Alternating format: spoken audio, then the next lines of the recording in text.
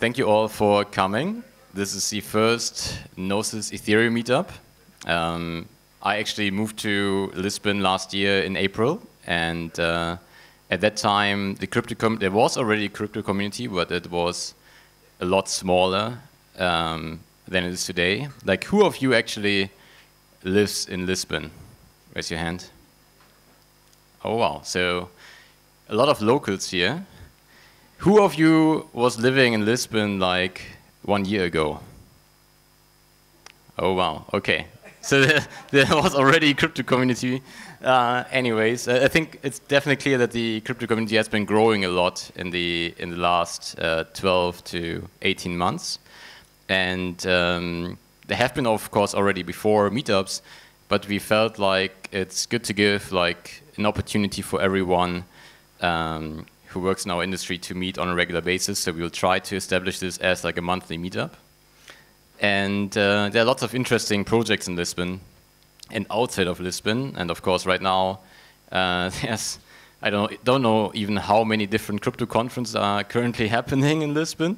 But there are many interesting ecosystems being developed. And yeah, we would like to establish this meetup not only as like a Gnosis meetup, but rather like a blockchain meetup where we invite everyone who works in our industry to present interesting projects and see how we can build synergies together. And well, it's the Gnosis Ethereum meetup, so I just want to briefly explain what we do. So Gnosis has been around for a while. Like, we actually started in 2015, so many, many years ago, working on prediction markets. The course has changed quite a bit. Like, if you ask people today what is Gnosis known for, then many people will probably still say, like, yeah, there's Gnosis Safe. And some people will say there's Gnosis Chain. Actually, Gnosis today focuses on development of Gnosis Chain. And who of you has heard about Gnosis Chain? Okay, great. Who of you has been using Gnosis Chain? Wow, yeah, that's very good. Well, even if you have never heard of Gnosis Chain, or like you think you have never used Gnosis Chain, you might have actually used it. Like this game you might know is a Dark Forest game, which is actually running on top of Gnosis Chain. In fact, it runs on a layer 2 on top of Gnosis Chain. It's like a space exploration game. It's a lot of fun. Hope soon we can run the next round. If you have any of those, like you're also actually operating on Gnosis Chain, POAPs is probably the most popular application at this point. Where we actually should issue one here next time. Next meetup, all of you will get a POAP. Oh, we have one. Oh, great. Oh, I should know. Anyways, yeah. So you can actually mint the POAP downstairs. And you will actually do a transaction on Gnosis Chain. So all POAPs issued, they're actually all on Gnosis Chain.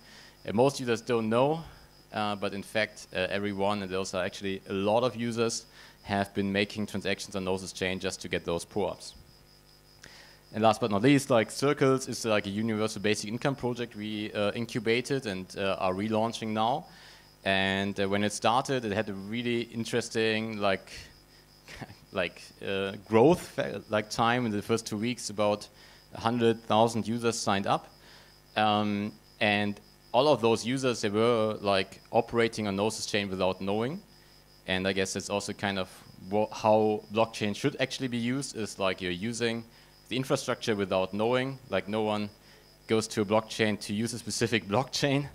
There is like always a specific reason why you go and do a transaction, and ideally, the user doesn't even know or is not aware of what kind of infrastructure they're using. So Gnosis Chain is not new. Like, Gnosis Chain previously was known as XDAI. It was actually the first sidechain with a significant adoption, which was launched in 2018. So way before Polygon, way before Binance Smart Chain or any of the others. And it became pretty popular because it actually had one differentiation factor, which was you were paying fees in DAI instead of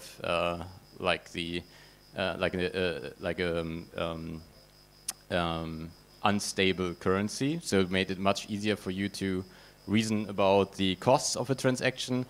And it had the nice effect that if you wanted to do a payment, you could just use one token to do the payment itself and pay for transaction fees. And so it became very popular, like as a means of payment at events and so on. So there was this burner wallet, some of you might know, in-browser wallet, which allowed to have a really easy onboarding experience, and became very popular. Then last year, we merged with the XDAI project, and the XDAI network became Gnosis Chain. And with this, we also introduced one very important change to XDAI, which is changing the underlying consensus mechanism. So previously, XDAI was using a consensus algorithm called Aura consensus. It's like proof of authority consensus, and we decided to change this consensus algorithm with Ethereum to proof of stake. So today, there's two important beacon chains running, the Ethereum beacon chain and the Gnosis beacon chain. So those two consensus layers, and we are about to merge this consensus layer now with the execution layers on Gnosis Chain. And this will make Gnosis Chain one of the most decentralized networks out there. How do we see ourselves compared to Ethereum? So we love Ethereum, and we have been developing a lot of Ethereum clients in the past. And we don't see Gnosis Chain as like a competitor to Ethereum. We saw very early on that actually transaction fees on Ethereum would go up significantly, and would, like a lot of use cases, would be outpriced. And we saw the opportunity to offer with Gnosis Chain a network where we offer reasonable gas prices to allow a lot more use cases like we will talk about today, and kind of extend Ethereum in the sense that we allow more use cases to benefit from the same underlying technology, and still try to double down on the values of Ethereum to provide a very decentralized network. So in fact, I mentioned we are going to do the merge soon, and then Gnosis Chain will be a very decentralized network. If we look at stakers.info, we actually see that Gnosis ranks right now second in terms of number of validators. So right now it's about 120,000 validators like validating the Gnosis beacon chain. Ethereum has around 400,000. We actually aim to make Gnosis Chain not the third most decentralized network. We actually aim to make it the most decentralized network. And we see a lot of value actually in offering decentralized block space. So if you look at most of the Ethereum killers, most of them double down on scalability. They say like, yeah, we have the fastest transactions, we have the cheapest transactions, but they all make actually significant sacrifices in terms of decentralizing the network. So if you look at how many entities have to be compromised in order to attack any of those, or actually significantly influence it, then there are, in most cases, very few which have to be influenced in order to actually have a significant influence on the network overall. So how did we get to 100,000 validators in a short time? So what's important is number of validators itself is not actually a very important metric, because, well, I can personally run a lot of them on my machines. It will not be a very decentralized network. What is more important is like how is the diversity of validators, how many different individuals and companies are running validators. And on Gnosis Chain, we have hundreds of individuals and companies running validators independently. And how did we get to those numbers is because we made the requirements for anyone to join validating the network very low. So if you know how Ethereum works, and you know you need 32 Ether, which at this point is still something like, I guess, $50,000, in order to run a single validator on Ethereum. And that obviously is prohibitively expensive or costly for most people, especially in less developed regions. And we will come to like a graphic very shortly where you see how our validators actually distributed globally, and you will see it's pretty centralized. So we dropped this requirement to actually only one GNO. One GNO is something like $120 or $130, and that's all you need in order to start validating the network. We actually incentivized users buying their own hardware to run validators at home. like with a partnership with Depnode. So it's really simple. You get this hardware, you go through a simple setup process. We even incentivize it with GNO that you can use to stake on this network. And yeah, and we also, compared to Ethereum, like in Ethereum, if you run a validator, actually, if you go offline, you're going to be punished for it. You're going to lose money. Gnosis Chain, we set it differently. If you go offline on Gnosis Chain, you're not losing money, you're not making money, but also not losing.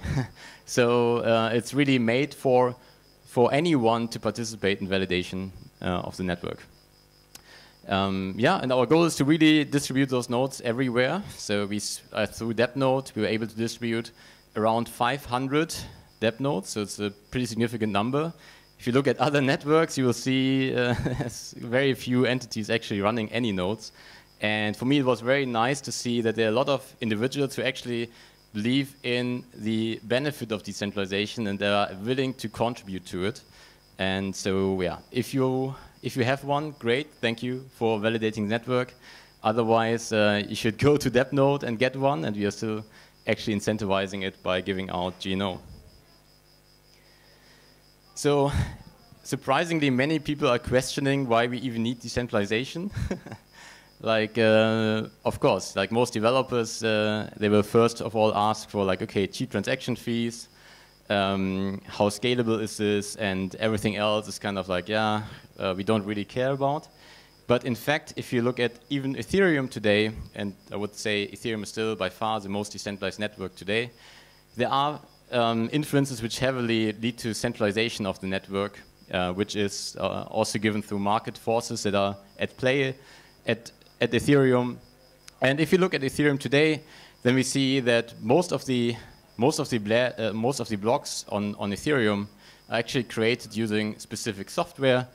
In this case, MEV Boost. And if you are running MEV Boost, then you actually run a software which is OFAC compliant. So you're actually blocking transactions which go to Tornado Cash. So you already have like actually a network where most of the entities operating the network are contributing to censorship.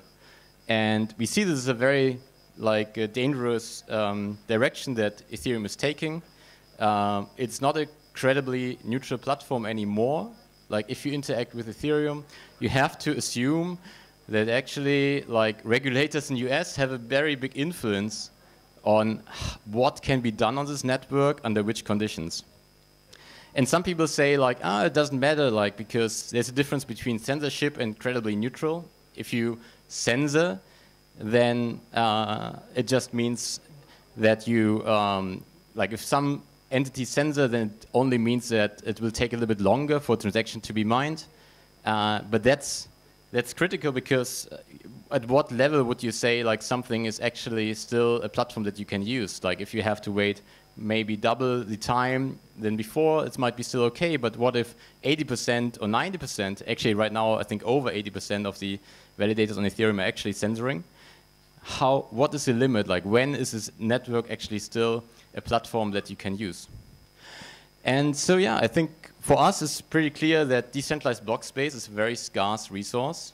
Like right now, besides Ethereum, I would not consider, and Bitcoin, I wouldn't consider any network to be actually decentralized.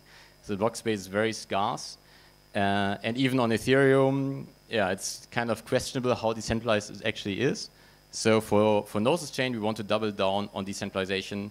We want to offer really a credibly neutral platform that allows anyone to operate permissionlessly and globally without having to like obey the regulations of like one specific country. And yeah, so here just some of the statistics from Ethereum actually. So I mentioned like the way how like validation on Ethereum works, or like how it's set up, leads also, because it's pretty costly, to kind of centralization of a lot of the validators. And we see most of the validators are very centered around either Europe or US. So you can also then imply that, well, if most of them are run by professional businesses in specific regions, at some point they will have to eventually obey whatever regulators in those regions say. And yeah, this leads to a very geographically like centralized network. For us, it's very important that Gnosis Chain will become very decentralized. So we will actually incentivize to have validators in every country. So we're going to basically pay people in order to set up hardware and run nodes everywhere on this planet. At least one node in every country is one KPI that we have.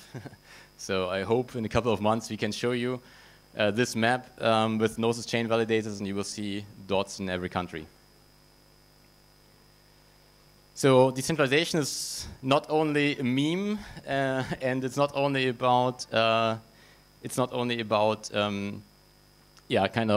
being very resilient. It's also generally about security. Security is derived from decentralization. The way you can attack a network is by owning more than 51%, or kind of attacking the systems which control more than 51%. And well, obviously, like the more diversified this is, the better it is. Like right now we see on Ethereum, there's actually very few parties which through market forces were able to also capture a lot of the validator stake. All of those have amazing OPSEC, so there's no, I would say there's very, very, very little risk in actually someone being able to infiltrate those systems and take over any of the control. But it is still a concern. And of course, like those single parties, they can decide on like what actually rules they're gonna follow, and this is potentially a big threat to the credible neutrality of those platforms of Ethereum. And we will try to really set incentives to make sure that we don't have these like centralization forces on Gnosis Chain. Very important for security is also bridges, which are the kind of weak point of our multi-chain ecosystem. So we are actually developing right now a light client-based bridge, which is the most like secure way of actually interacting between those two networks, between Gnosis Chain and Ethereum. So we will be able to validate the consensus of Ethereum on Gnosis Chain and vice versa. And this will like be a massive improvement compared to security that we have today. Like most bridges today, they're just a simple multisig, like kind of a simple Gnosis safe.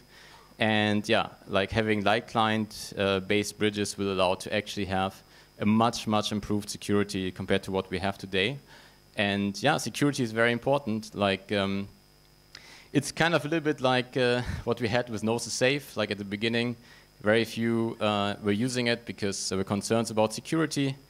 But over time, like people understood that this is like a secure platform to use where you can actually store your life savings or your company budget. And kind of the same I would like to establish for Gnosis Chain. Like it should be the most decentralized network to the most secure network with the most secure bridge to Ethereum. And I would like that everyone at some point will have their bank account maybe on Gnosis Chain. You can actually do all your financial transactions over Gnosis Chain. That companies actually, and we're going to be kind of the guinea pig with our own companies, move all our funds to Gnosis Chain and start paying all salaries on Gnosis Chain, do everything we want to do on Gnosis Chain because we know it's like the most secure network.